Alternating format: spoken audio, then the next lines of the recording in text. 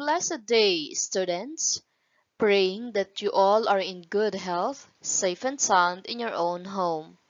I am really glad that you still find time to listen to this video lesson, and that is highly appreciated.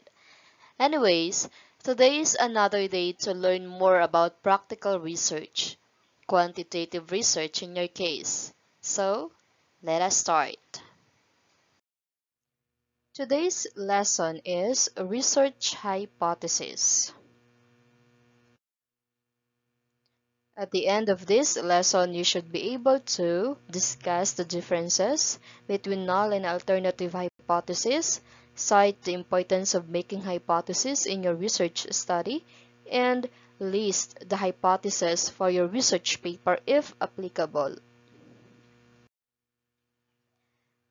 Hypothesis is a prediction of what might be the answer to your research question or questions, and it typically focuses on the relationship of two different variables used in the study according to Crossman in 2019.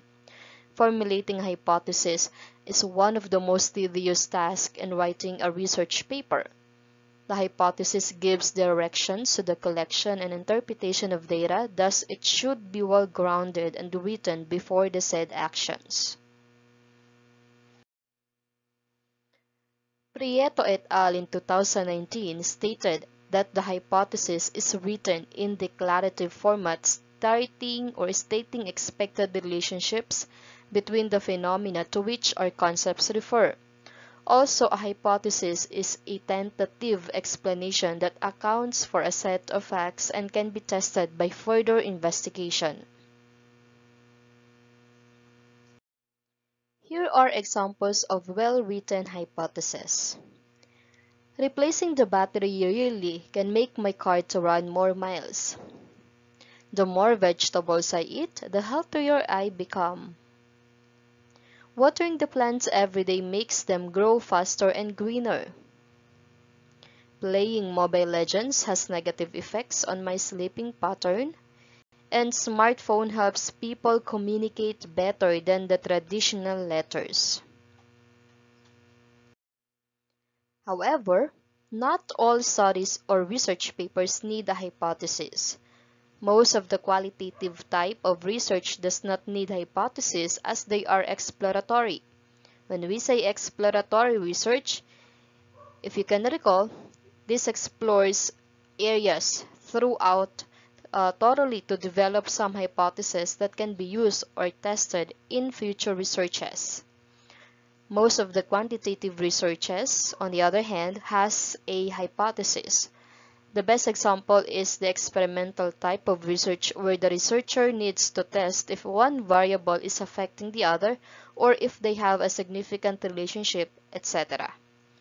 If the study you are planning to do does not require a hypothesis, it should not stop you from learning the basics of a hypothesis, like knowing when to include it and how to compose it. Let's have the nature of hypothesis. The hypothesis is a statement of what is intended to be investigated. It should be specified before the research is conducted, and the problem cannot be scientifically solved unless it is reduced to hypothesis form. What are the characteristics of a good hypothesis? These characteristics are according to Baraceros in 2019 and Prasad et al. In 2001. First, a hypothesis can be tested, whether verifiable or falsifiable. It is logical. It is directly related to the research problem. Hypotheses are not moral or ethical questions.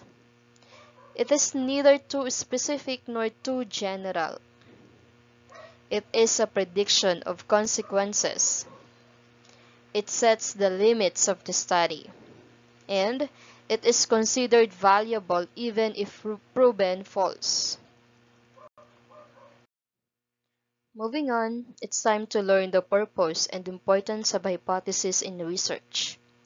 Hypothesis serves a very important role in conducting research. Here are the importance and purpose of the hypothesis as stated by Baraceros in 2019. First, it provides a tentative explanation of phenomena and facilitates the extension of knowledge in the area. Second, it provides the investigator with a relational statement that is directly testable in a research study. Third, it provides direction to the research. It provides a framework for reporting conclusions of the study. Fourth, it could be considered as the working instrument of theory. It can be deducted from theory and other hypotheses. Moving on, let's have the types of hypothesis. The first one is the null hypothesis or H sub 0. It represents a theory that has been put forward either because it is believed to be true or because it is to be used as a basis for argument but has not been proven. Second is the alternative hypothesis or H sub A. It is a statement of what a hypothesis test is set up to establish.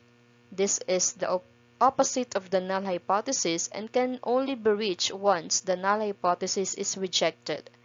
Mostly, the alternative hypothesis is the actual desired answer of the researcher or researchers. Let's have the example. For the null hypothesis, there is no difference between the two medicines on average. For the alternative hypothesis, the two medicines have different effects on average. Look at this figure. This shows the process of making the research hypothesis. Research should start from the research problem, that is, everything should start here. Then, she has to gather relative information about her topic, for example, from the researcher's observations or stock knowledge and from the related literature and studies that she found either from the internet or other sources. From those observations and related literature, the researcher can now create or craft her statement of the problem, which includes the general problem and specific objectives. Once a researcher created the statement of the problem, the next step is to make a conceptual framework or the research paradigm, from which we have learned this from the previous module or from the previous lesson. From that research paradigm, you can use that as a reference to list your hypothesis. A research study can have more than one hypothesis depending on the needs of the research paper. That ends our lesson today. Thank you for listening and see you next time.